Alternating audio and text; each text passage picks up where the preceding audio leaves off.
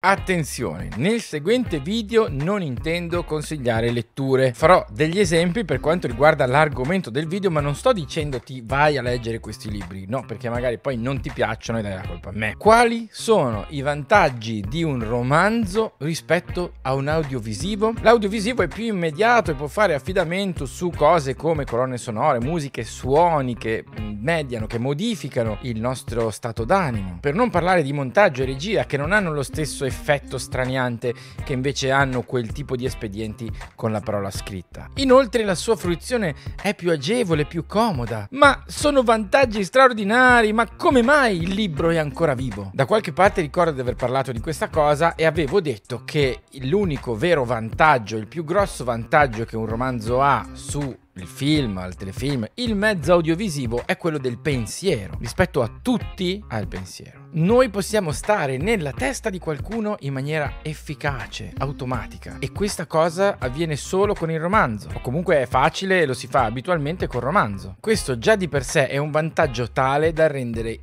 la parola scritta, il romanzo, uno strumento unico, uno che permette quel tipo di fruizione che nessun altro media ti permette. Ma ce n'è un altro di vantaggio. Il romanzo permette un viaggio intimo, personale, differito e prolungato, una sensazione di compagnia, di evasione tascabile, per così dire. Tu quando vuoi tornare lì con quelle persone, prendi il tuo libro e sei da solo o da sola con quel mondo e quelle persone. Io ho sentito diversi detrattori della letteratura moderna accusare proprio i libri di oggi di essere più superficiali, più poveri, di leggere la sceneggiatura di un film. E hanno ragione, è vero, è così. L'uso di un modello narrativo condiviso con il cinema, e in realtà da tutti i media, non ci deve portare a pensare al romanzo così come penseremmo di un film. Cosa voglio dire? L'avrai notato senz'altro anche tu, ma tutte quelle cose che ci vengono da oltreoceano, per esempio dall'America, ma anche dall'Inghilterra, quelle cose più moderne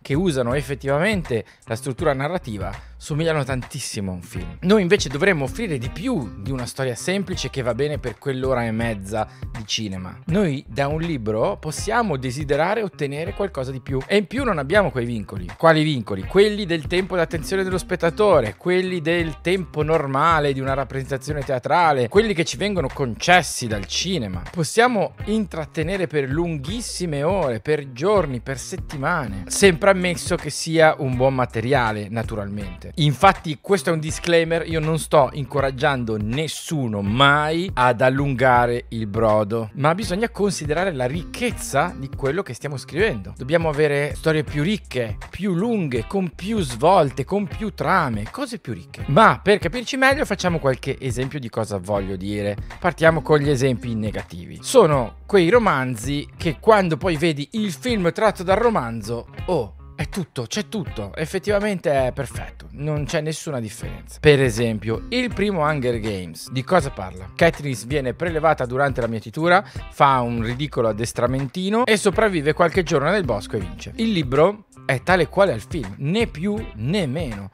Cambia qualche misero dettaglio, ma veramente misero, ma c'è tutto. Un libro che finisci e ti butti alle spalle. Una cosa simile succede col nostrano Orfani Bianchi. Mirta, immigrata moldava, è costretta a cercare un buon lavoro per tirare fuori il figlio dall'orfanotrofio in cui è costretta ad abbandonarlo perché non ha nessuno che se ne occupi in patria. Il finale non lo rivelo, ma comunque grosso modo è tutto qui. Per quanto possa essere una lettura gradevole, la storia è misera. Facendoci un film probabilmente si dovrebbero cercare nuove scene da aggiungere. Teddy di Luca. Non c'è neanche qui il film, ma la trama è super giù. Mallory, una ragazza che sta uscendo dalla droga, si trova a fare da babysitter a Teddy, che è un ragazzino che vede un fantasma. Anche qui non ti rivelo il finale, ma grosso modo c'è una micro indagine molto lineare e il libro è tutto qui. È carino, ma è più adatto a un film fatto bene che non a quell'esperienza di lettura che di solito andiamo cercando. Fila via liscio come un filmetto, senza grosse sorprese, senza particolare coinvolgimento, e poi te lo dimentichi. Ma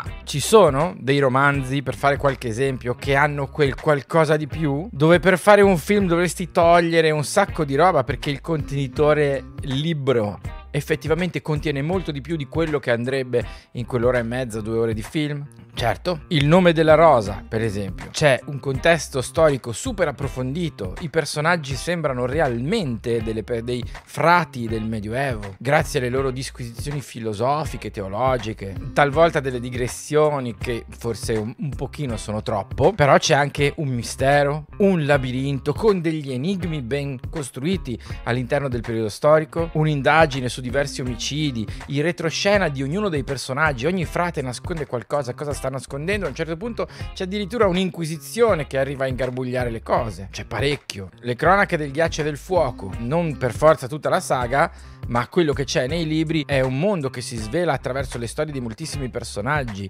ognuno col suo punto di vista, noi siamo nella testa di ciascuno di loro man mano che la narrazione va avanti. Ci sono molte tematiche, ci sono un sacco di svolte, alcune incredibili che ribaltano tutto e anche molta noia, ma che se sei capace di sopportare a un certo punto diventa compagnia. La famiglia Winchell è questo libro che parla delle diverse narrazioni di ogni membro di questa famiglia nobile, riccastra, peggio persone che si possono trovare, ma racconta anche la storia dell'autore della biografia che sta scrivendo su questa famiglia e di come lui è coinvolto da questa famiglia e poi con le vicissitudini varie. Non solo, c'è anche il mistero del passato che torna ad affacciarsi, regalandoci probabilmente qualcosa di nuovo per il proseguo della storia. E poi ci sono romanzi come Piccole donne, Il buio oltre la siepe, Don Chisciotte, che hanno una struttura più aneddotica attraverso cui si portano vari messaggi, varie tematiche. Sono romanzi particolari ma che possono tenere compagnia all'interno di questa struttura, di questi personaggi, di questo mondo variopinto per molte ore. Don Chisciotte in particolare per moltissime ore. E mentre leggiamo, questo viaggio è solo nostro, che è una sensazione che con le serie TV non abbiamo.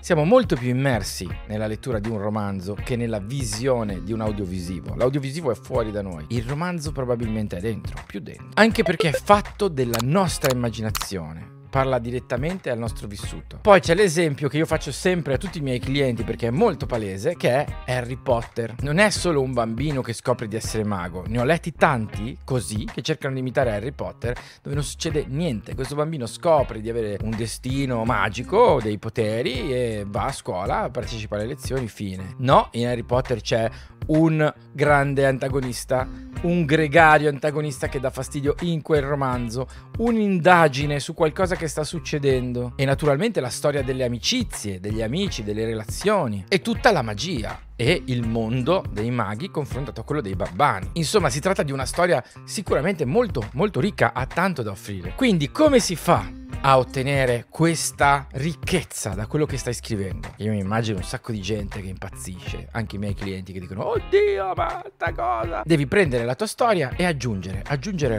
roba naturalmente coerente, roba buona, aggiungi conflitto, aggiungi ingredienti, aggiungi svolte, aggiungi punti di vista, aggiungi altri archi di trasformazione, altri atti. Hai la storia di un investigatore che cerca un serial killer? Ottimo, ma se dovesse anche riconquistare la sua ex moglie mentre indaga? O magari ritrovare il figlio rapito? E magari nel frattempo scopre che c'è una talpa che sta dicendo delle cose importanti al suo nemico e quindi deve anche scovare chi è la talpa. E a un certo punto scopre di essere lui al centro di un complotto.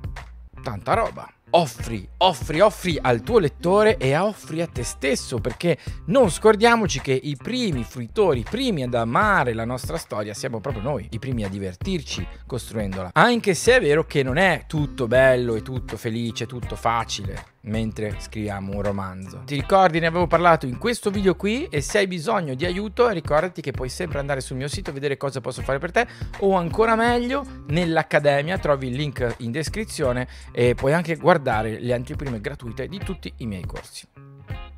Ciao!